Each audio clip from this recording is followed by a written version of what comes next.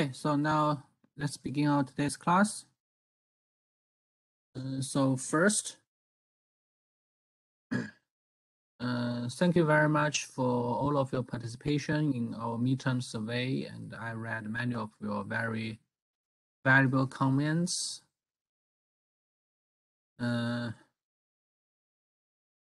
So some of you posted the homework solution on Sakai, so actually they already be posted.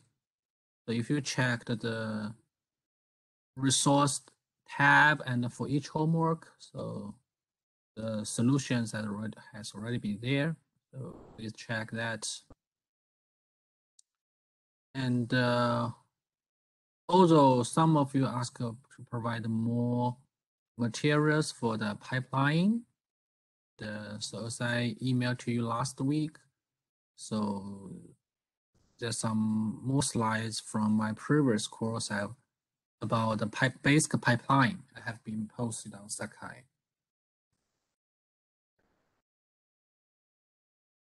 And also, some of you ask for more examples on the in the slides.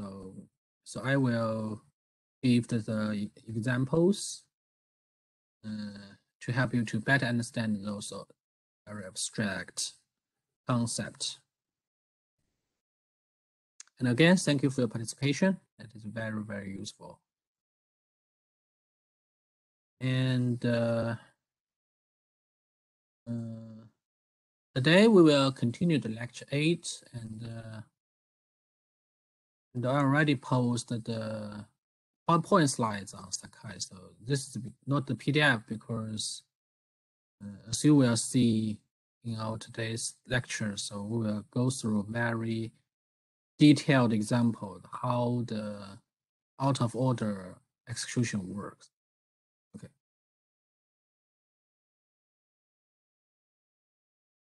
Any questions?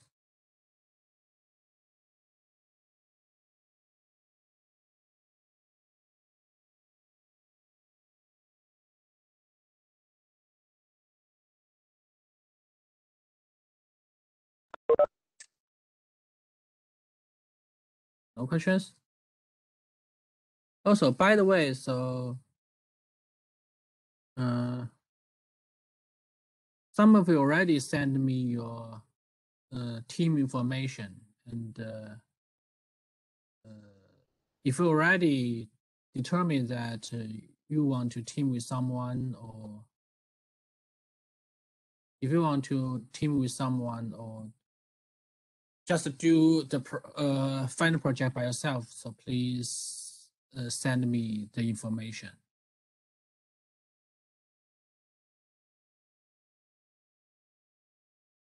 And in the about the mid of November, I need to collect those informations and to have a rough understanding. So how about the status of your final project? So which category you want to choose, and how about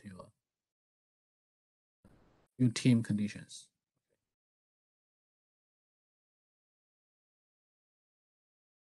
So wants to ask the scores for online quiz released? I think so. So have you already seen your score for your online quiz one?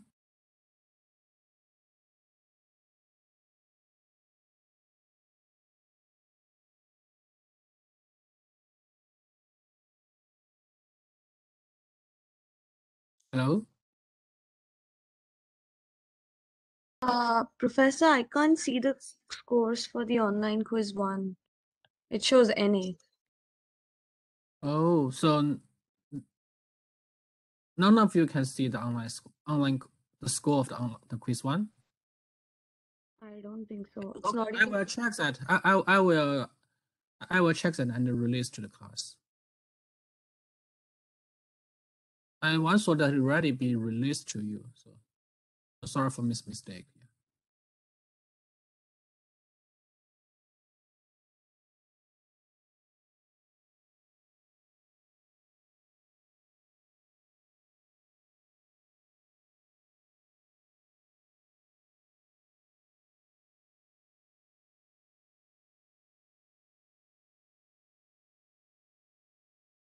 So, but you can see the score for the homework, right?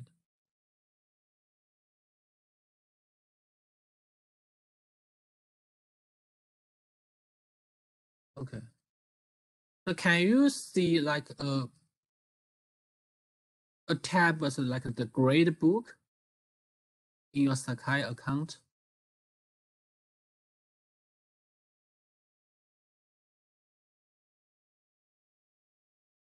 The grade book. Yeah, so I'm not sure in your grade book whether you can see your online quiz score or not. Yes or no?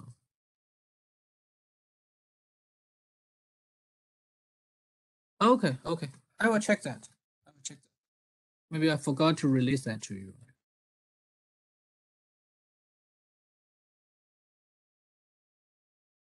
Okay, so now let's continue for the lecture 8. And here is where we were last Friday. So we talk about the motivation of the out of order execution. Why we did that? You can always do the in order, the normal processing, but the latency performance is a problem. And especially so when you have to store the instruction at a very early stage.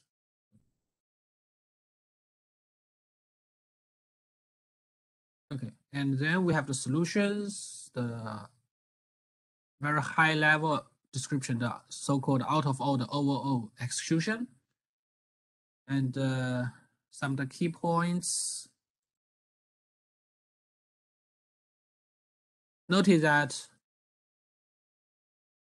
the philosophy here, the design philosophy, so for this out of order execution, actually that is to move the dependent instruction out of those independent ones. So we don't want that those the independent one, that those the innocent instructions be blocked by the data dependency of the other instructions. And to realize such ideas, some of the general key point first, we must preserve some so-called rest area, or the more officially the reservation stations for those dependent ones. But for those dependent ones, as you will see that in the later detailed examples, so we understand that some of the instructions, they are dependent on other instructions, so then they may have to wait. But that is okay. So then we have some place that to let you wait. And then so please allow the other independent ones, they can be executed. And also for those that to be waited instructions, actually the reason why they wait is that they have to wait the available values become true, right? For examples. So why we need to wait this ADD instruction is because these R3 values have to be available after the IMUL instructions, right? And in that case, that we need to know that when these R3 values become available, become updated, right? We need to monitor this one. And so that means that when we begin to let ADD instruction become to be waited, located in the reservation stations, we need to monitor the value of R3, right? To make sure that it will be updated. Once they updated, we will notify the ADD instruction. Right now, you can be executed. Right? So this is a very natural idea, right? So we need to monitor that. And when it becomes available, we need to file with this so-called dispatch, like the waited instruction. Okay. So essentially, you can see this kind of dynamic scheduling.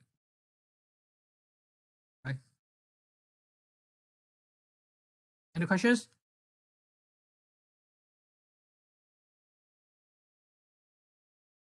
Okay. So now here's a first example. Let's see what happened. What is the result? Actually, this is a result, and later we will result that how the out of order execution, and later we will see so how we achieve such type of the result. So first, let's consider this original example here. So the first instruction is the multiplication. Second, the third is the addition, and the fourth one is again the multiplication. And here we assume that for the addition, like we just need the 1 clock cycle for the execution. While for the multiplication, we assume that we need the 4 clock cycle. Okay. And then now let's see what happened. So first is that we use the normal processing, the in-order processing. Okay. And first instruction, we fetch that, right? First cycle. Fetch this instruction, MUL, and then we decode that use instruction using 1 cycle, right? And then we use the 4 cycles for the multiplication, right? And then 1 cycle for the memory and 1 cycle for the write back. Okay. So now let's take a look at what happened for the edit instruction. In the second clock cycle, because the pipeline will begin to fetch that, right? And then decode that. And then notice that what happened. Because one source register of the second instruction, it is actually the results of the first one instruction. So then we have to store here, right? We have to begin to store here. Store. Is that right?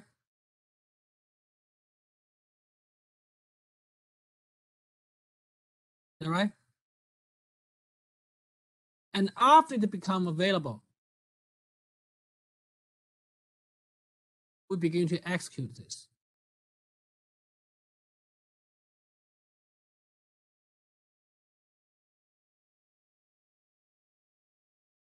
Is that right? So you just store 3 clock cycles. And notice that here we already consider about we are using the forwarding. Otherwise, we need to store more cycles here. Begin to reactivate your instruction. Here, because we already used the forwarding.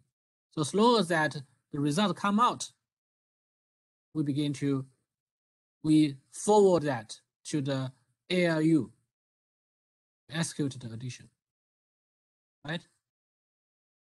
So we need to store 3 cycles. Any questions?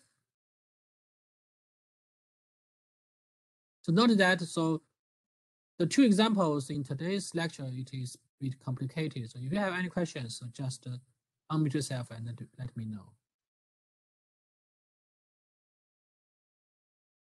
And here, this example actually is a simple example.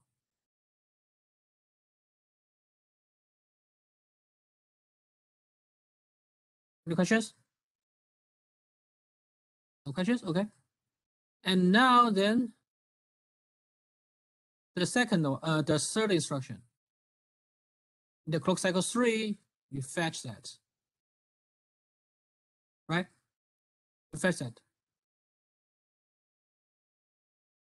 And then what happened? Also, it need to be stored, right?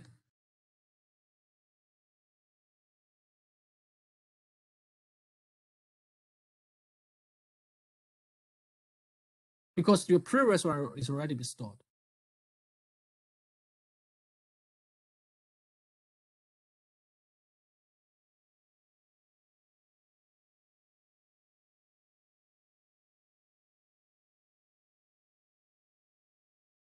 And after several cycles, we assume that and we'll begin to decode that. And notice that here, for the third instruction, ADD, we cannot enter the instruction decoding stage here. This is because your previous one, the second instruction, this ADD, it stores after the decoding instruction. So actually your IDEXE pipeline registers, they store the instruction information of the second instruction, this ADD. And because we need to store that, so we cannot further decode the second ADD instruction, the third instruction. So it had to be stored here. And after it begin to execute the second ADD, this is the second instruction. This is instruction 1, 2, 3, 4, 5. After the instruction 2 exit the decoding instruction, decoding phase, and become enter the execution phase, and then your third instruction can enter the decoding phase. Otherwise, the decoding information of the second instruction will be flushed by the third instruction.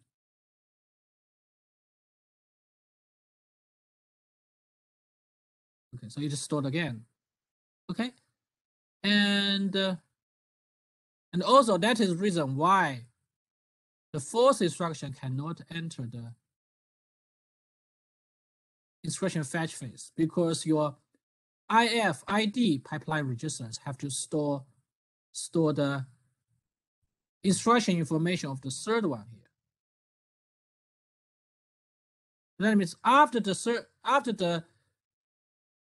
third instruction enter to the decode stage, and then your fourth instruction can enter the fetch phase. Okay.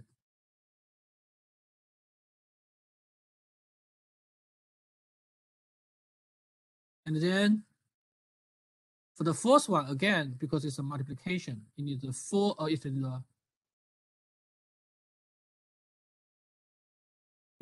5, maybe it's a mistake. This is a mistake here.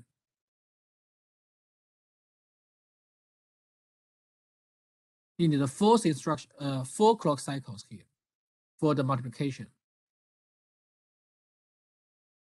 And then, so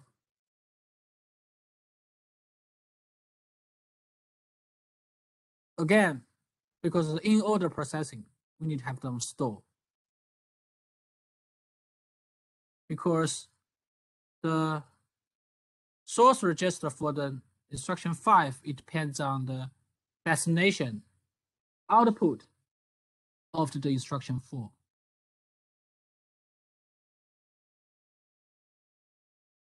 Any questions?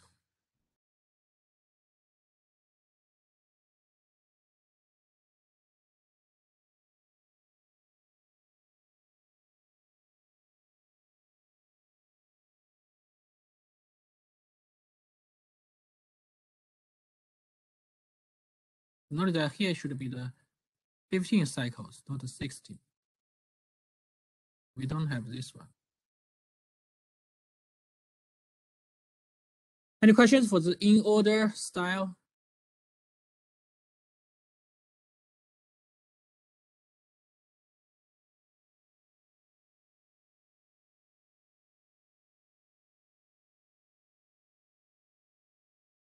Or do you need me to explain some parts?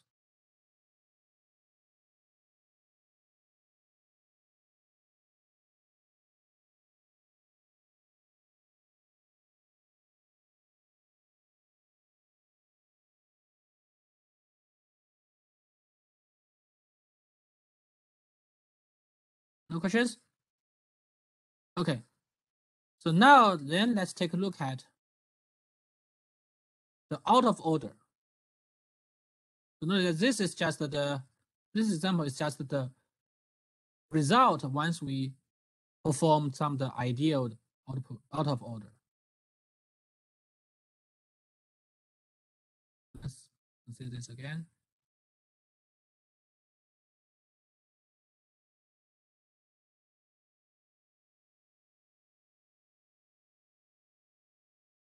Again, we index them 1, 2, 3, 4, 5.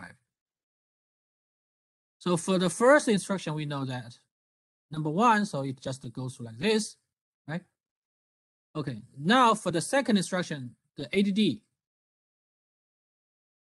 So fetch that, decode that. And now again, we know that it depends on the R3, depends on the R3 of the number 2 instructions, depends on the first instructions, is output R3. Okay, that's fine. Now we wait. We do not stop, we wait. Wait till the 3 clock cycles, we can fire or we can reactivate number 2 instruction, right? Okay, so now here's the thing.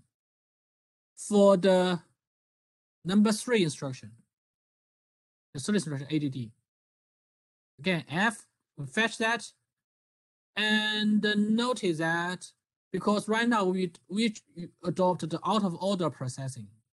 So right now we can realize that. So for the ADD instruction, because it doesn't have any data dependency from the previous 2, so it doesn't need to be stored anymore. Continue to decode that and execute and write that.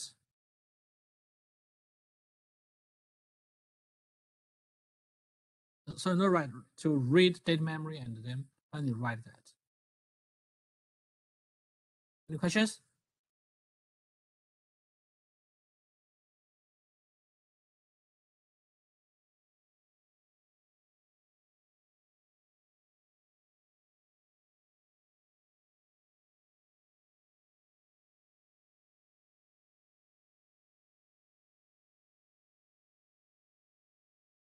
So compare this one and this one.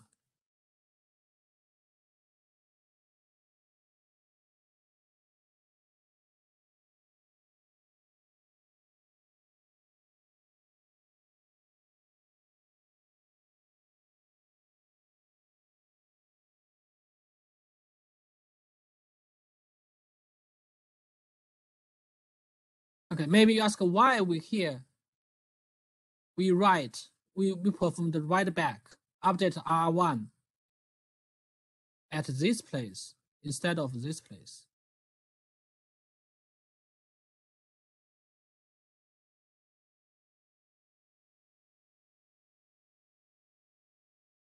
So can anyone tell me the reason?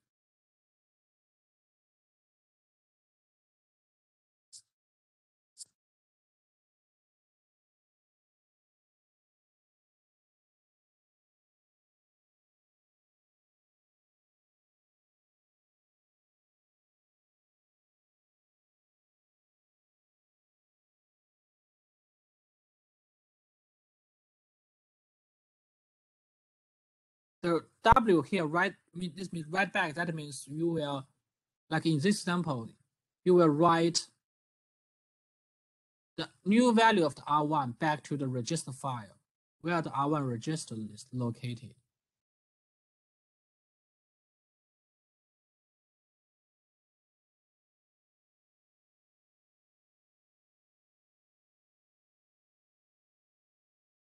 Why? Here my question is why the write back for the register R1 is here.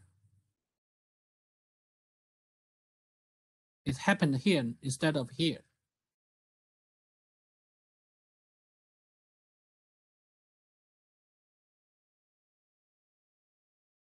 Is it because we still want to maintain the order for the second order, and we, since it is not dependent on that, we just want to maintain the same order? It's a bit related, but not the exact reason.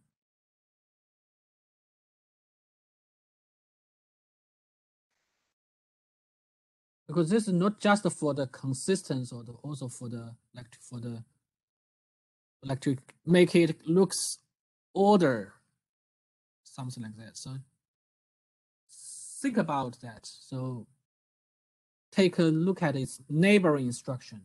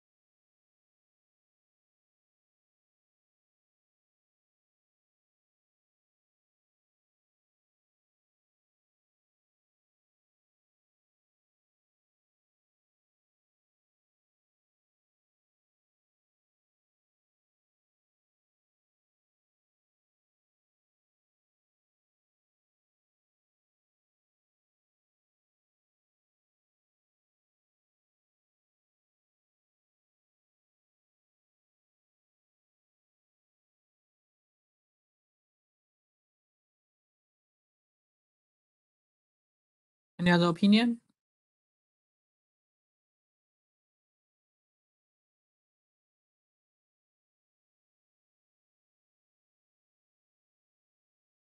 I can give you some hints. So take a look at that. Which instruction at R1 is involved with operation? So right now you want to officially update the R1.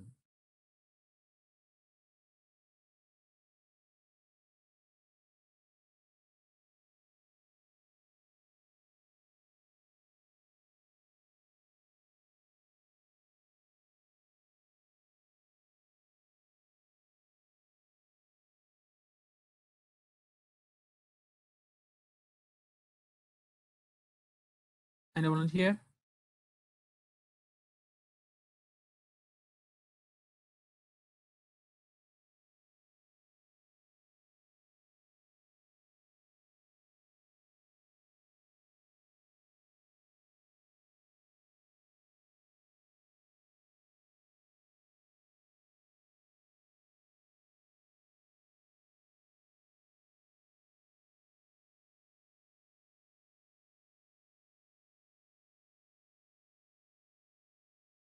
Okay. So let me review the answer. So think about that. Let's take a look at the instruction 2.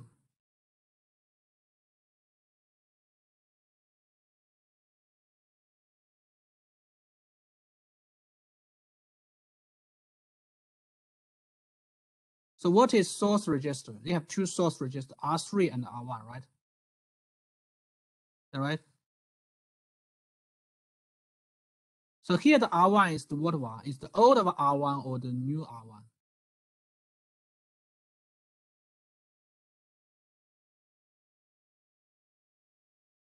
Old or new?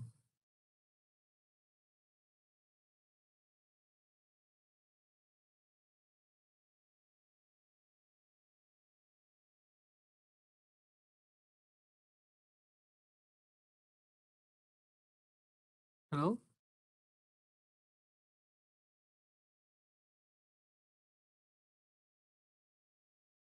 Can you hear me? Old one, yes. This is old one, right? And because till the till the instruction 3, we will have the new R1, right? So now think about that. So that means that what? For the execution stage for the instruction 2, we want to execute that. We want to use, we want to input the R1 value and R3 value to the ALU. R3 here should be the new R3, right? And R1 here is the old R1, right? But if you put the W here,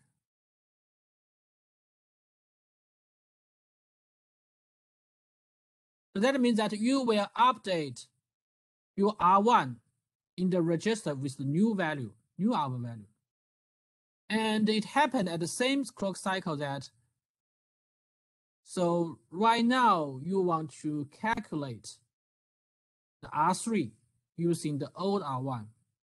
If this two happens at the same clock cycle, it is not quite safe. It is not quite safe whether the R3 will use the old R1 or the new R1.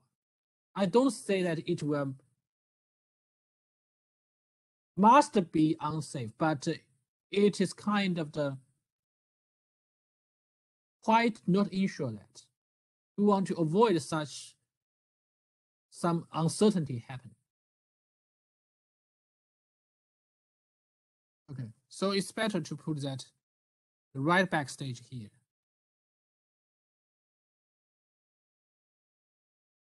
Is it clear?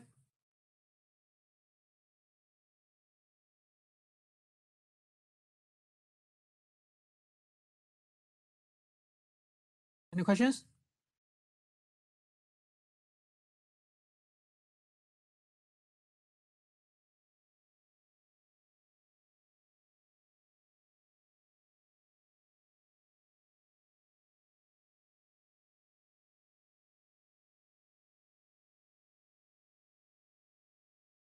Any questions?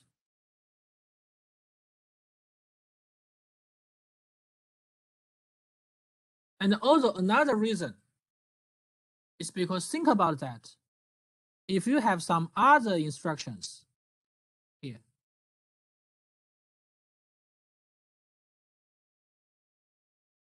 and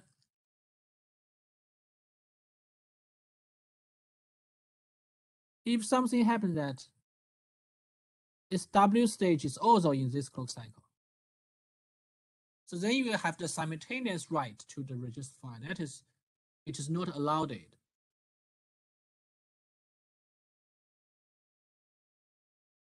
Because you do not know what will happen previously. So typically, by convention, we will like let W place it in this way to ensure that every time, every clock cycle, we just have the one register write. And that's the reason why you this W cannot be put here or be put here.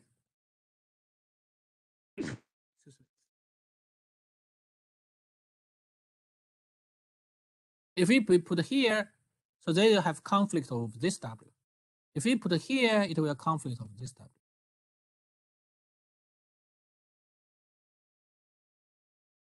Any questions?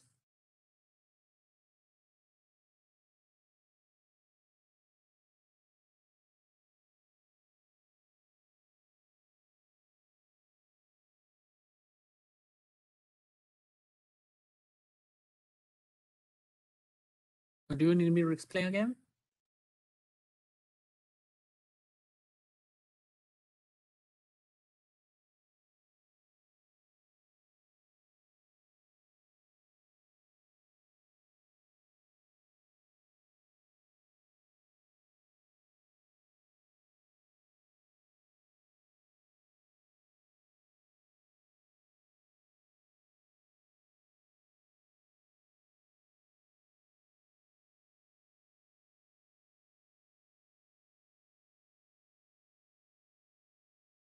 No questions?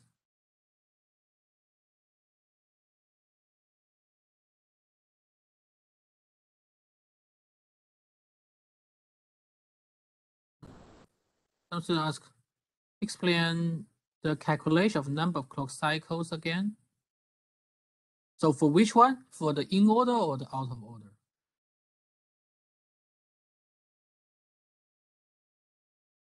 You mean the calculation of number of clock cycles? I have not finished the why it have the 12 cycles yet. I'm not to move to that part yet.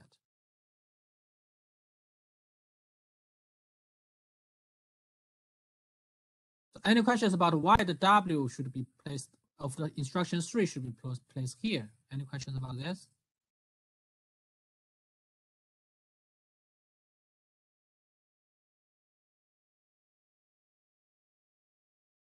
No questions?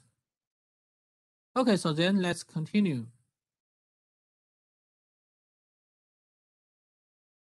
For the instruction 4, okay, for instruction 4, again, so you can see that it's 2 source registers. They are not dependent on the output of the other previous instruction. So then we can just let it go through smoothly, right?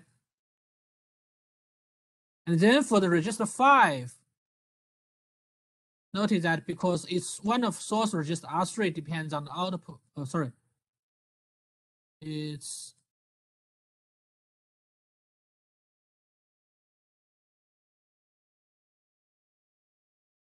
one of it's the source register of the register 5, instruction 5.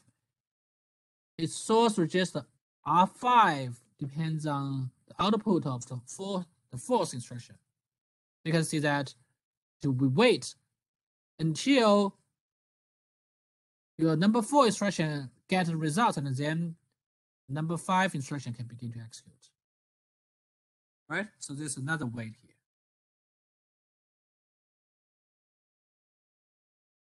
So totally, we can see that we have totally 12 clock cycles.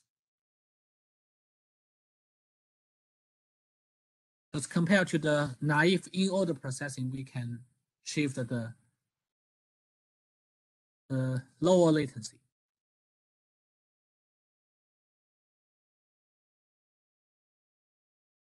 Any questions?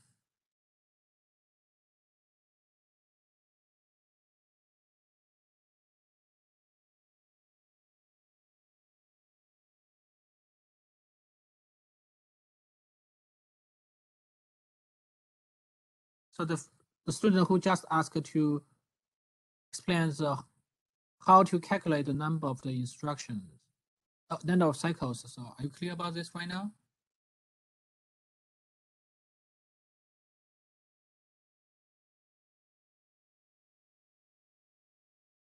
Okay, so now let's take a look at to compare with these examples. So we can see that it's actually the key part is that for the instruction 3, right? Here we don't need to store, right? Instruction 3 can continue to work.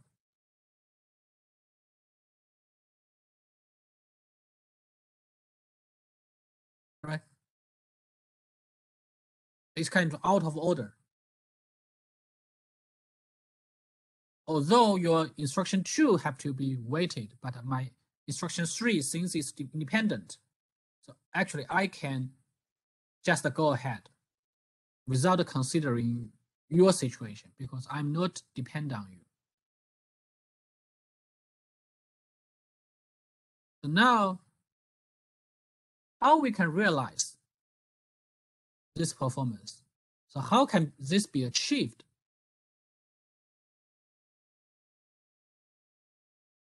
Now let's take a look at a detailed example. So again, so first, so some kind of the bit high level, but not as high as this one.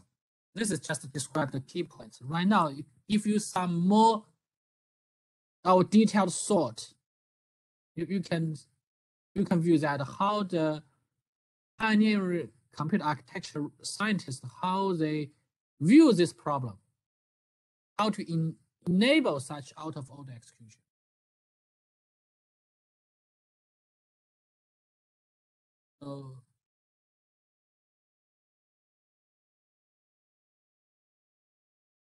So first thing that, so notice that actually the reason why we have such the store or wait is because we have the dependency here, right? And now first we need to identify those dependency, right? This dependency is on the register, right? We can know that such dependency according using the register name, right? So we need to what? We need to link the so-called consumer and the producer. Remember that what we talk about the concept of the consumer producer in the cache. And here the consumer, here you can view that as the instruction true. Because it needs to consume the new value of the register R3. While the producer is the instruction 1 because it produced the new value of the register R3. Right? And we need to link these two to let the processor know that this R3, that is, will be used for this R3. So we'll have some tag there.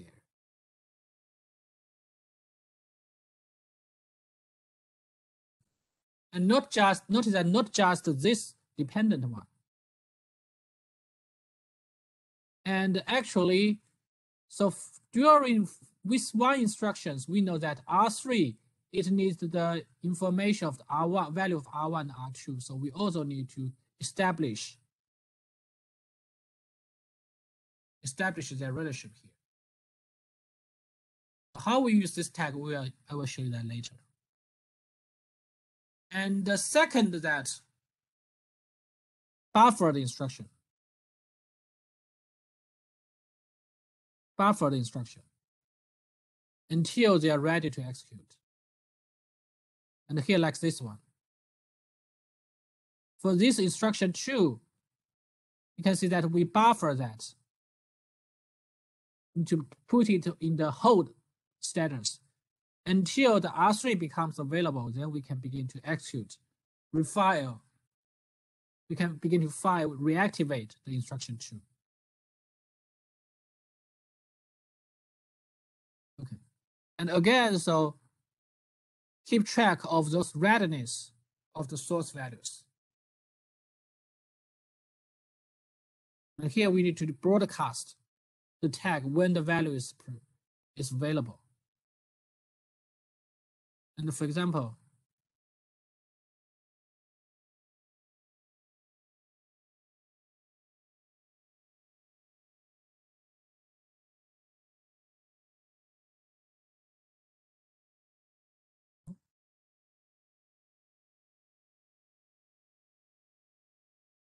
we know R3 instruction 2 is R3 depends on output of R3.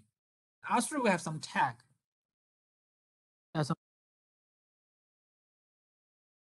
And after the R3 has been available, so we will broadcast it.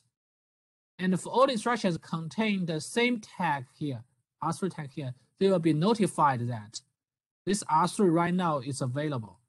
And then we will update using the new value of R3 to re-execute the second instruction. Okay.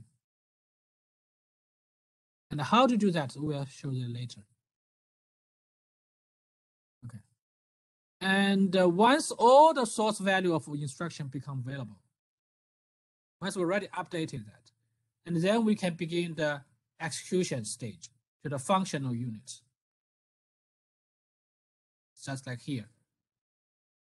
So at the beginning of this clock cycle, we know that R1 and R3, these two source values right now they're available, and then we begin to execute that. Similar here for the fifth instruction. At this clock cycle, we know R3 and R5, they're right now, these two source values, both of them are available. And then we begin to wake it up and then execute the register number 5. Right? So this is some of the basic principles.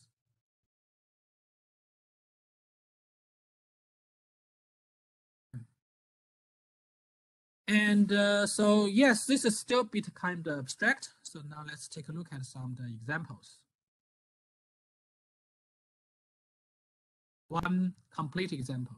And so this example is about this algorithm, Tomasulo algorithm. And it's researchers in the IBM and invented this algorithm.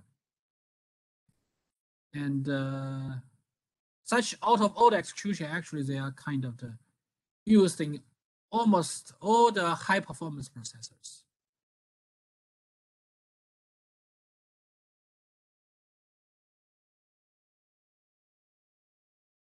And from the Intels, the AMDs, IBMs, ARMs, and so on. So typically, so when you take a look at the kind of the state of art commercial processors in the spec, sometimes they'll mention that. So Intel will use the how many. So it some features of the out of order execution. And how many stages of out of execution they can support and so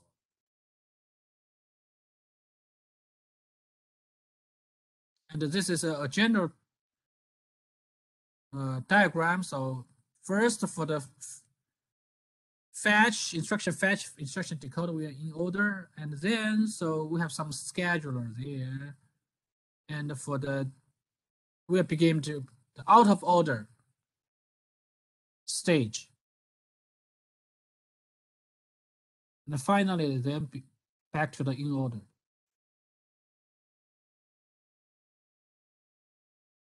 And you have the scheduler to coordinate these stuffs.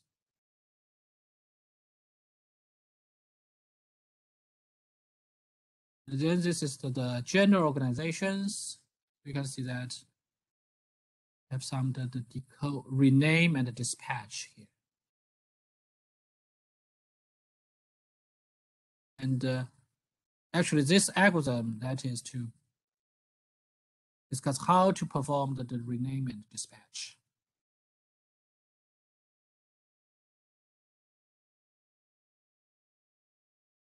And this is the first use of this algorithm that you see that introduce so-called reservation stations here.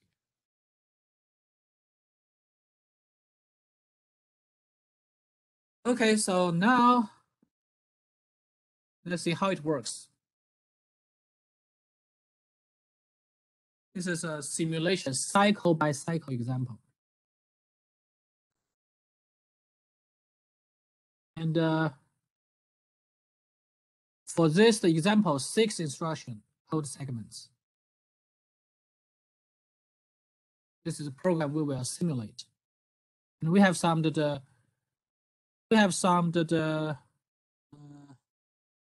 assumption that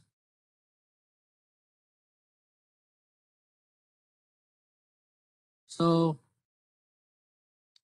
we have the two operation units. One is the adder, another is the multiplier. Because here you have the two type of instruction, multiplication and addition, right? And notice that we have the two reservations station RS.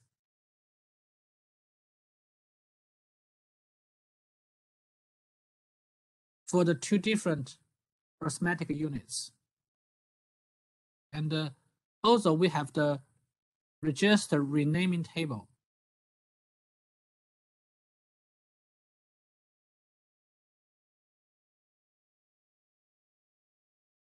And also we assume that for the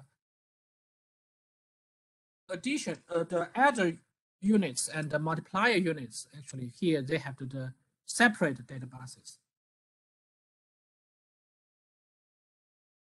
This is all of our assumptions here. Now let's begin our simulation. So because this is very complicated, maybe we cannot finish in this class, and we will continue next class. So now, so feel free to interrupt me if you have any questions, because this is a complicated. If you are clear for one step, I will re-explain. Okay. So now let's begin. So at the beginning, nothing happened, right? And also, again, so for each register initially, they have some values, and their value is just equal to their numbers. Like R1, its value is 1. Initial, at the beginning. R2 is value is 2. R11 is value is the 11. That is value we assume that already stored in there. Okay. Clock cycle 1. So we fetch the first instruction, right? Okay. Everything's fine. Clock cycle 2. Let's see what happened. So the first instruction begin to be decoded, right? MUL. Let me again name them 1, 2, 3, 4, 5, 6.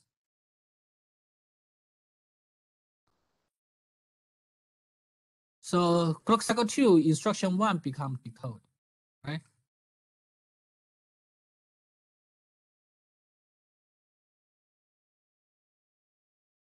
And notice that, so it will be allocated in the reservation station for this place.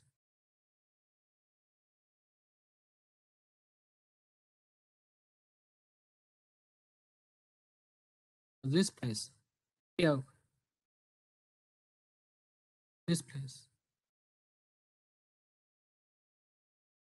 And stepper will check whether it's available.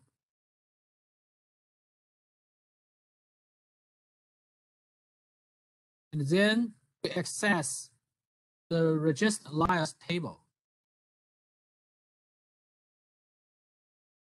R1 is here.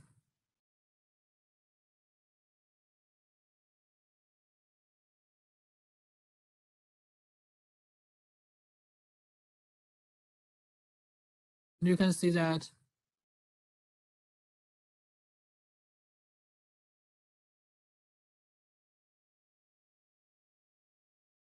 put the source register into the reservation stations.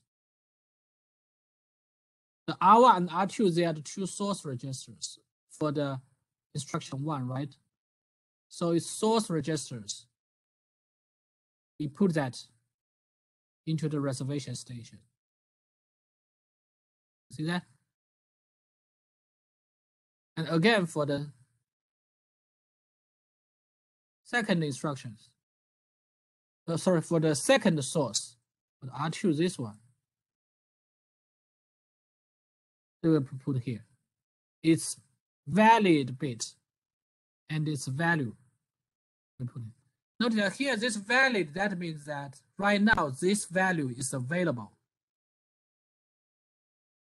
It's available for the use.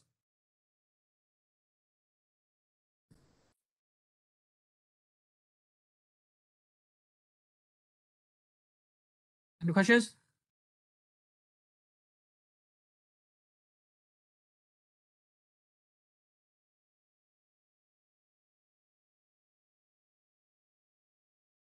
And then you can see, then we rename the R3.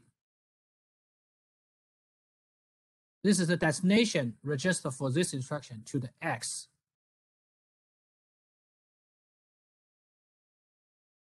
X here. And right now we mark it can become the invalid because right now we don't know the new value of R3 yet, right? Because we have not begun to execute this instruction.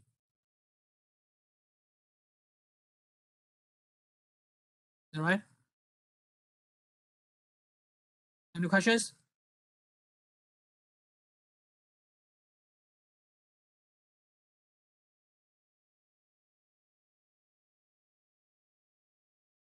And here, using this way, you can see that we can now use in this reservation station. We know that so that they're the link, right?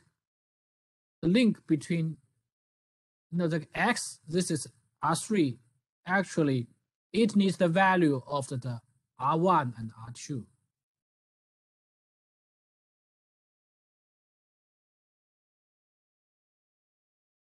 Right? And those values right now is here.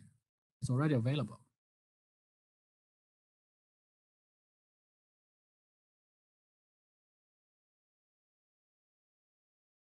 So now R3 is already been renamed to the X.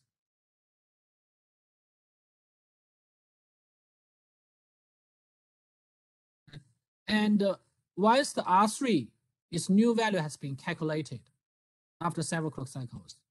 And then these new values will be identified by the tag X. And you will see that how we will use the X in the following instructions.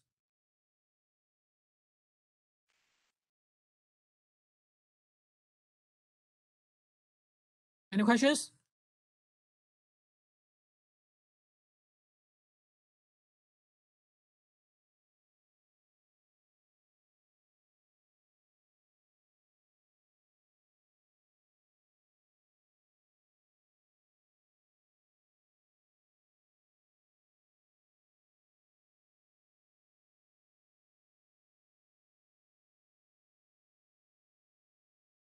No questions? Okay.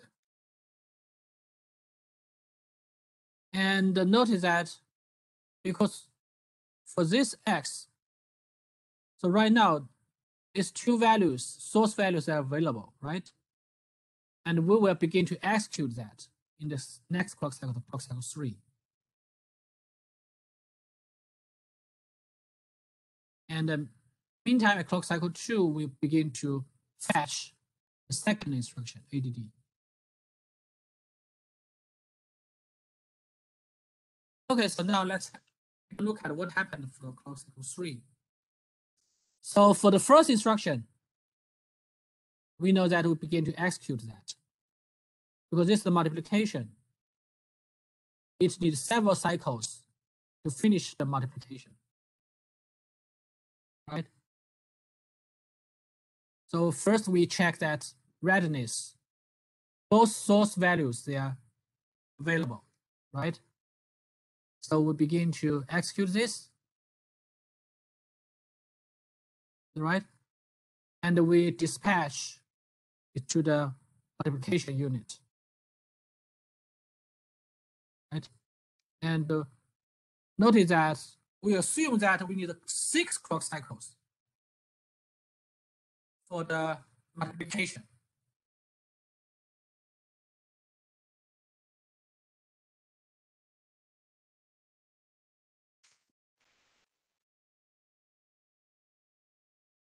And meanwhile, we begin at clock cycle 3, we begin to decode the second instruction.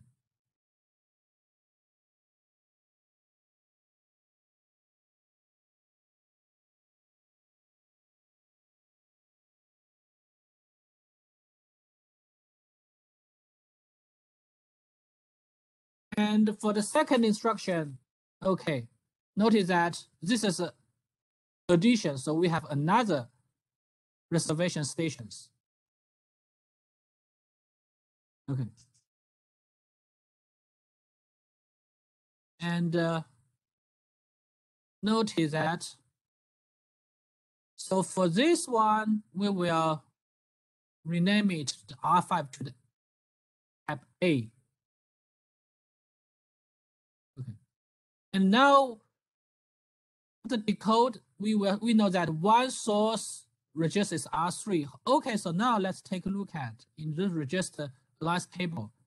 R3, we know that its value is valid bit is 0, right? And its tag is X.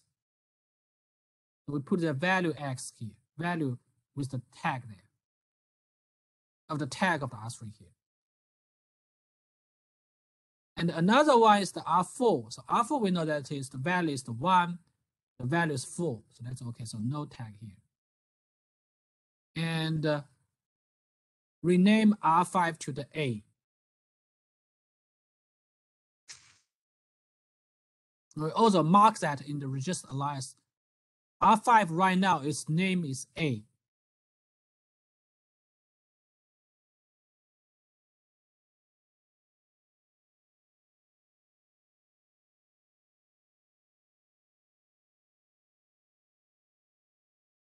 Any questions?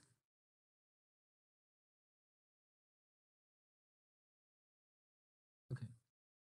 And notice that here for this second instruction, ADD, right now we cannot execute because in the next clock cycle because one source value is not valid, right? One source value is, it's X. X is R3, it is not valid yet. Right? X here, it depends on here, right? Not valid. Okay, so now clock cycle 4. Again, the first instruction we continue to execute. You need 6 clock cycles to finish the multiplication. And because the second instruction in the reservation station, we have to wait that because one source value is not valid. And for the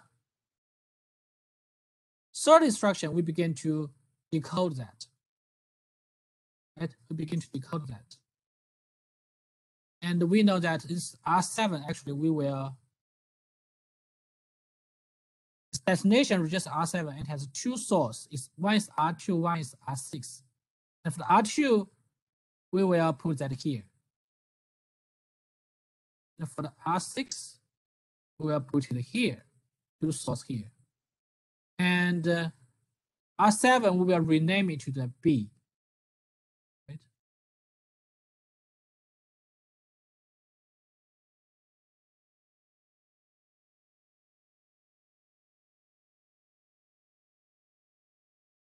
All right.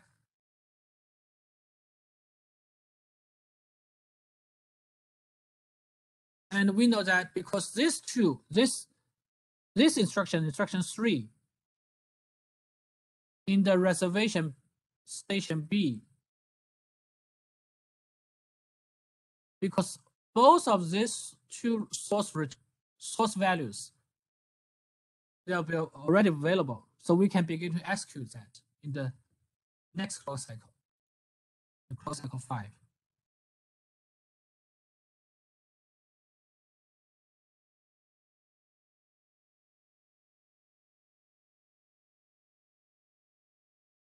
So you can see that now we can begin the out of order execution in the next clock cycle.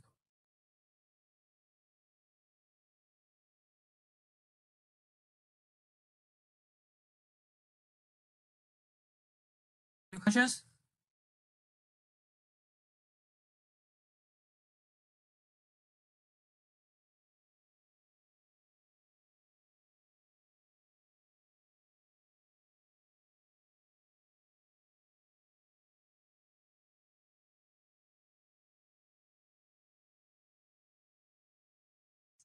Then clock cycle 5.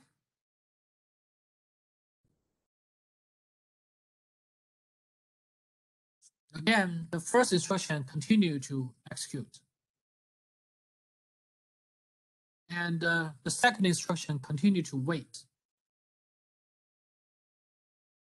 Third instruction.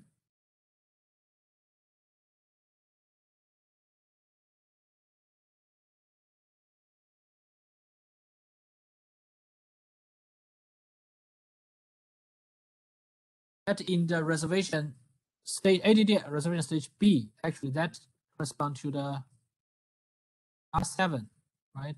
The third instruction. Because these 2 values are already available, source values are already available, R2 and R6.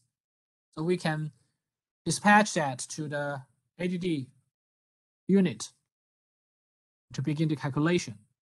We assume that it takes the 4 clock cycles.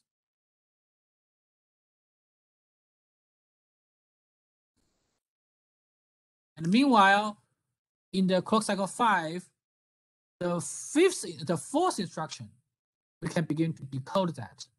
And again, so we know that we rename the destination register as R10, we rename it to the C. XC here. And so it's the 2 source register, R8 and R9. So they are available. We put those information here, fill that here.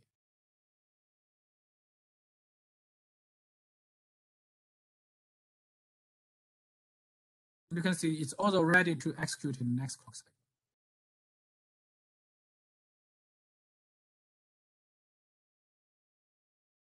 Okay, so this is the end of our today's class. So in the next class on Friday, we'll continue for this simulation, this complete simulation example.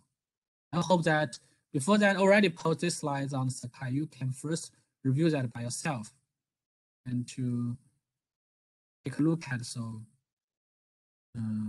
how's everything going. And you can see that it's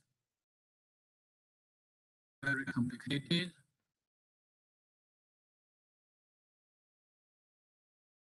You can see that how the broadcast it will goes on, broadcast the values and the table, the tag. We will go through this in the next, but you can first take a look at the slides by yourself to strengthen your understanding. So one thing because I need to attend a technical conference just after this class, so I may not be able to hold office hour today, so I will send you an email to announce another office hour slot in this week. And sorry for that, because I need to present one paper in this conference, and it will begin very soon, so it will have the conflict with our office hour. I will send you an email to announce another time for today for this week's office hour. Sorry for that. So okay, so that is the end of our today's class. So have a wonderful day.